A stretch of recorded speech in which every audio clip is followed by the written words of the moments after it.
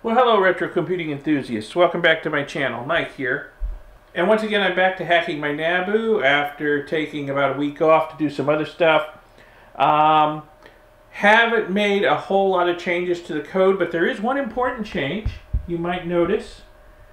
The cursor is now blinking. Yes, and if I type, yeah. So we got a blinking cursor now, so that's nice. And I have to say thank you to one of my viewers, Friendly Neighborhood Jesus Freak. Yes, that's his handle on YouTube, Friendly Neighborhood Jesus Freak. He mentioned in one of the comments on one of the previous videos about how to implement a blinking cursor without interrupts. And it's fairly simple and straightforward, so I went ahead and did it.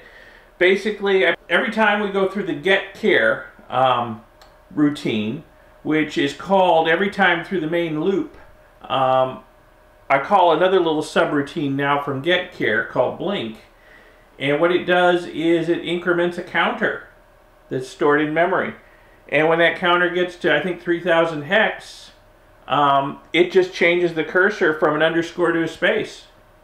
And then counts again. And then after it counts 3000 hex times again, it changes it back to an underscore. So it's a simple way to do a blinking cursor. I played around with the counter value a little bit until I got a blink rate that I liked.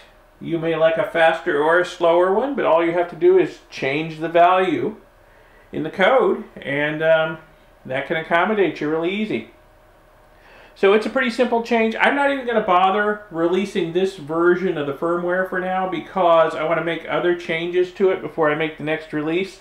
I'm in the process of adding stuff from my Jazz 80 monitor to it, and it's kind of raw and rough right now, and not everything's working. So I also wanted to point out one other change, one answer to a question that came up in the last video. Let me show you something. So I hope you can read that number on there. The NABU is running off of a 28C256 EEPROM now instead of my usual 28C64. So a question came up in the last video, and I tried to answer it about whether or not, actually I couldn't answer it, I wasn't sure, about whether or not a higher density EEPROM would work in the NABU instead of the hard to get 28C64s.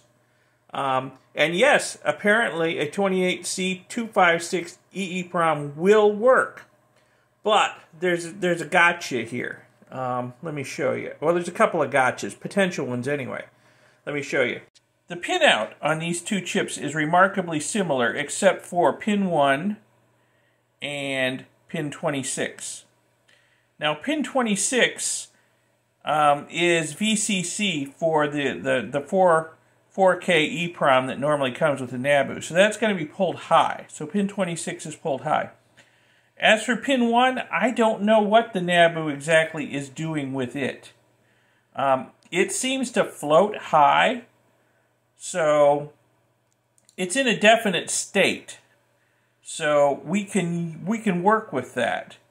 The only problem with that is since you've got the two high order address lines pulled high on the 28C256. You can't put your code at 0 in there, okay? You have to load your code up at 6000 hex instead of at 0.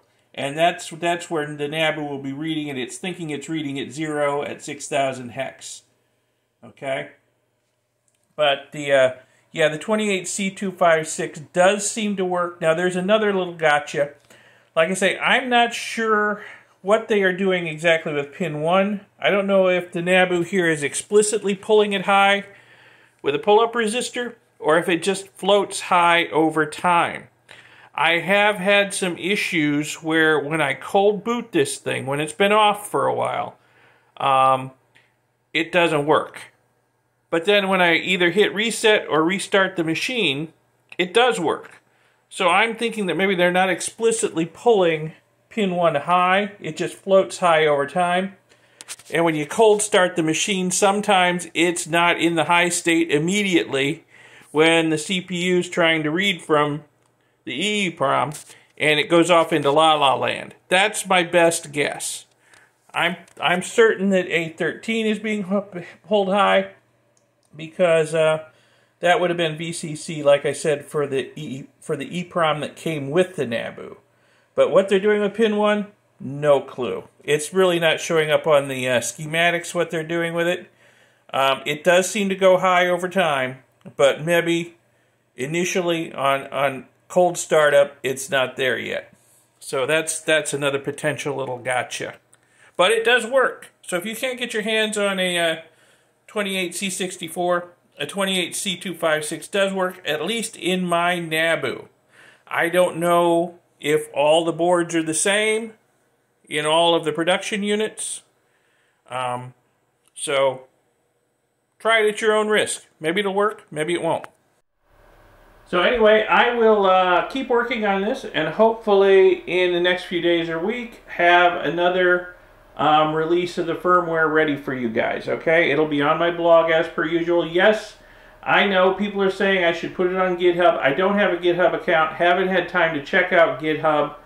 My blog has been around since long before GitHub existed, and I've released a lot of software, blueprints, schematics, stuff on it over time. It's just the way I'm used to doing things, so sorry, you know, if you guys are more used to GitHub. I'm more used to just putting stuff out on my blog. Someday I'm sure I'll get a GitHub account, but for now, all this stuff's going on the blog. But I think I'm making good progress, and thanks again, Friendly Neighborhood Jesus Freak, for telling me how to make a blinking cursor. Okay, well, thanks for watching this video. I hope you found it informative, educational, inspirational, whatever. Give it a like, give it a thumbs up, and subscribe to see my future videos. There'll be more NABU hacking videos. I'm itching to get back to work on the Jazz 80 breadboard computer, and I've got some other projects that are coming along really soon, so subscribe to see those future videos. Check out my main channel too, Omega Geek 64. There's always interesting stuff going on over there. And I'll see you in the next video. Have a good one. Bye.